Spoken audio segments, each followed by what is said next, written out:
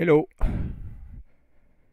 It's been some time since I've made a video, and I was thinking to myself that maybe it's time to do a new one on this website, new website from the guys at Leia, the people that bring you red hydrogen and the loom pad.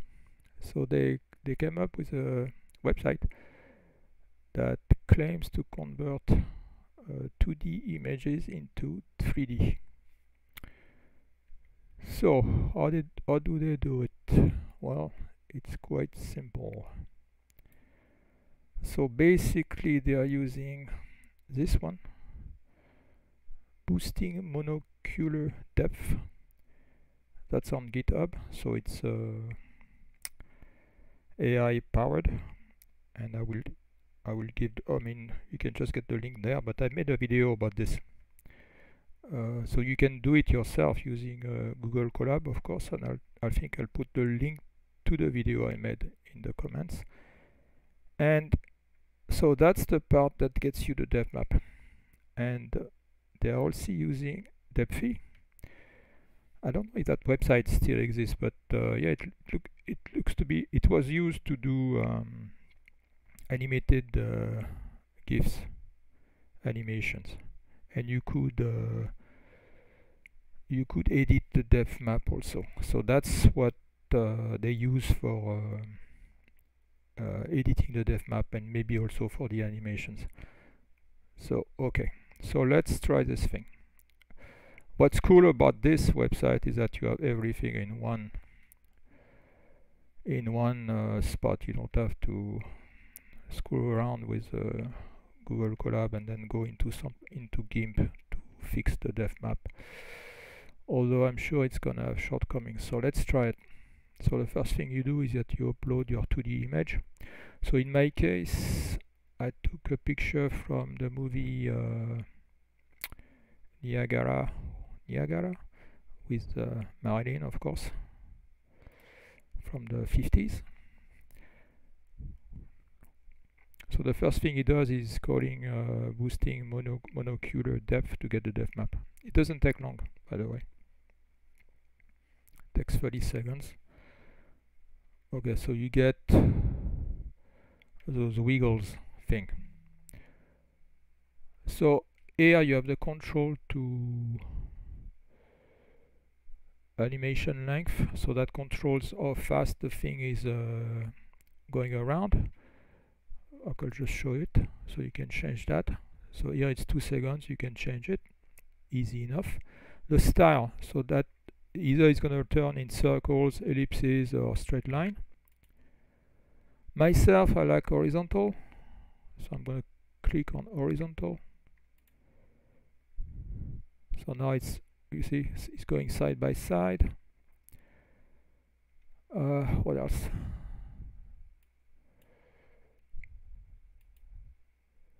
So then the amount of motion here that controls basically your max parallax, or wild the oscillations are going to be. So I think here it's regular, you can do more.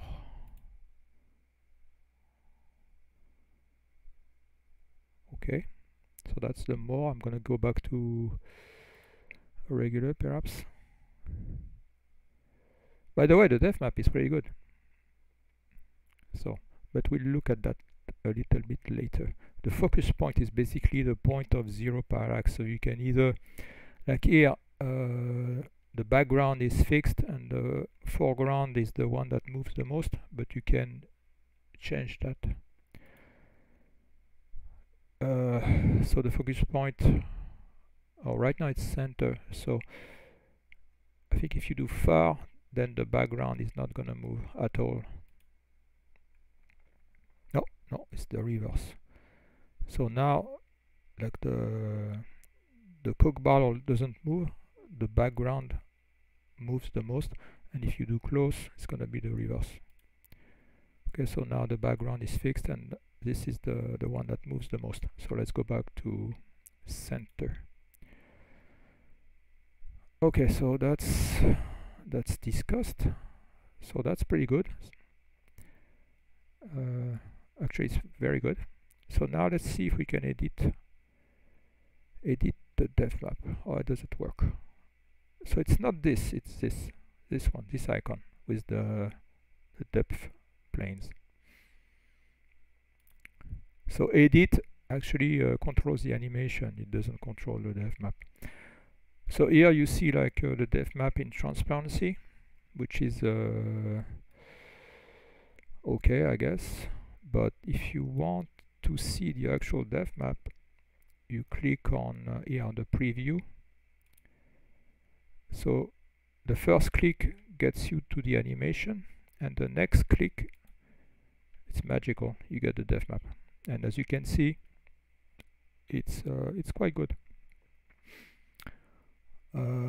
Maybe a mistake here at the record player.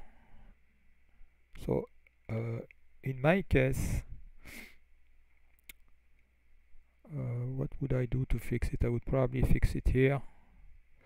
Maybe the boundary, I think, is a bit does fat boundaries.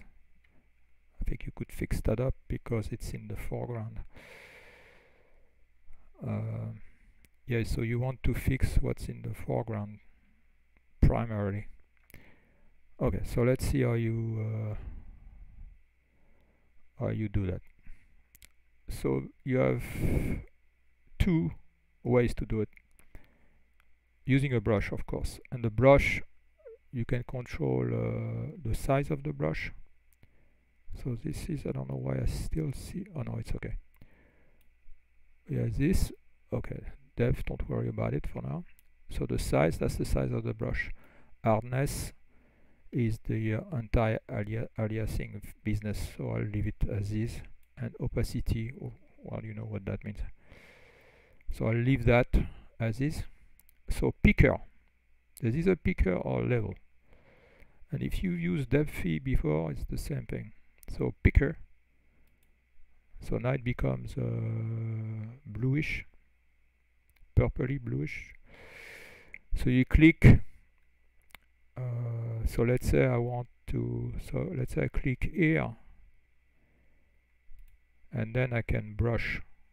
So here I'm going to brush somewhere else, I'm going to brush here.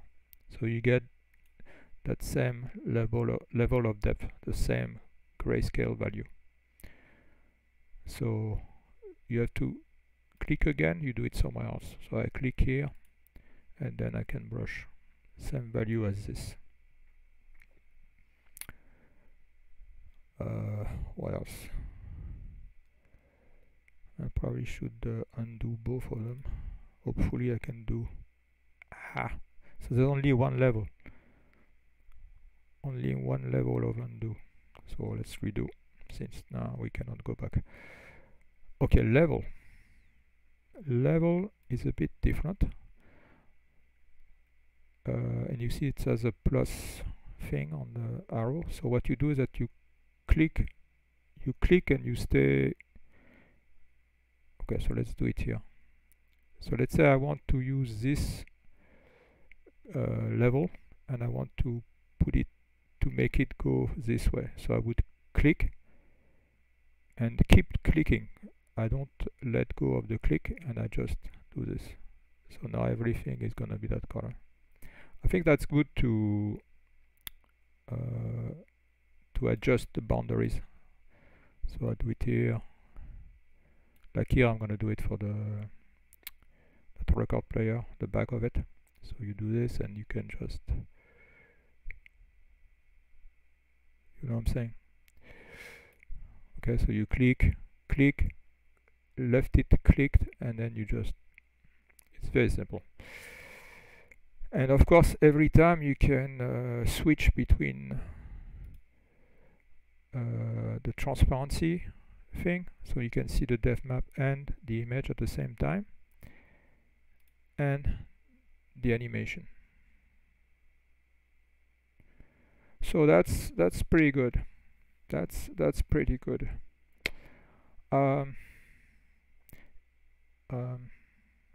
It's pretty good, but it's not perfect. Let's put it that way. I still would prefer to use Gimp to do my changes, because in Gimp you can do selection and stuff like that. So, but you know, it's useful.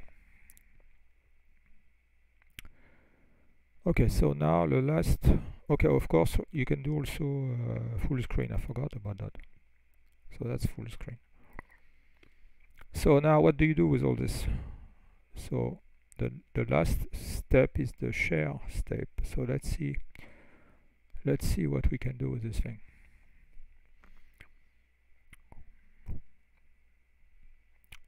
So I'm just going to look at ways to save it. So save as GIF, save as MP4, and save as LIF, which I assume is the light field for the loom pad. What I'm interested in, actually, because I do lenticular, I'm interested in the sequence, basically the sequence in the GIF files, in the GIF file, or the MP4. So I'm going to save both of them here, see what they look like. Full size, save. So that's depthy stuff. So I don't know why it's changing the. No, it's at the bottom. That's weird. Save as MP4. Yes, yes, please. Full size. Okay, so I want to see what the if I can recover the frames. So I'll be right back. So I'm done with that LeiaPix converter. I'll give it out of what, 5 thumbs up. I'll give it a 4, I guess. I mean, it's pretty good. So I'll be right back.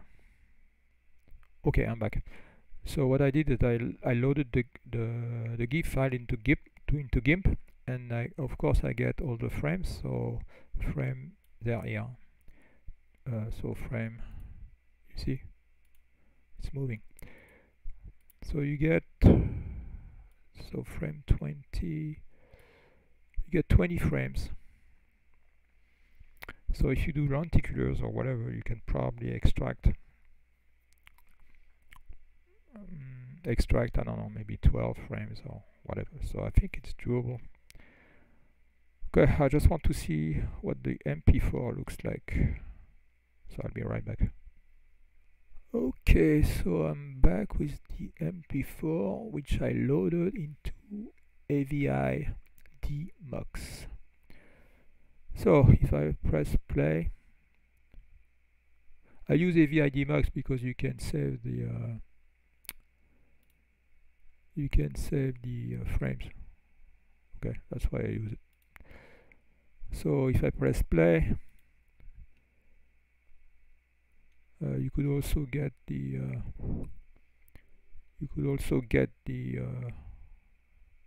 frames that way. But let me just check the size of it. So let's see. So this is my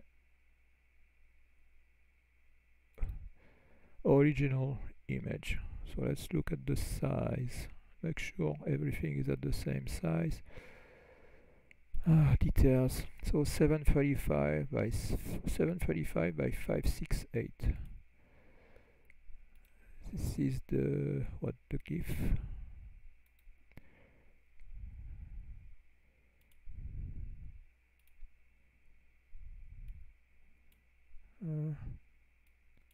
Yeah, so now it's 512. So it's reduced to 512. Okay, what about the MP4?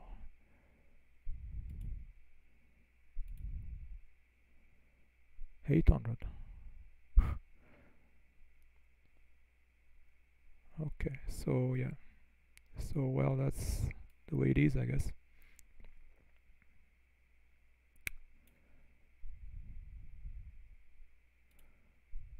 Okay, so I'm gonna stop here.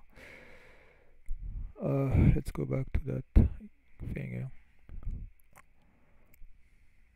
So I don't know why all of a sudden the menu used to be on the left, and now I'm here, like a mobile display or something. So I don't know, something is wrong somewhere. So anyway, yeah, if Leia could to save like save a sequence, that'd be cool. Save a sequence, that'd be cool. So let's say I want to save 12 frames. Let me save 12 frames. That's what I'm asking. Anyway, again, kudos to Leia for doing this. I think it's pretty cool.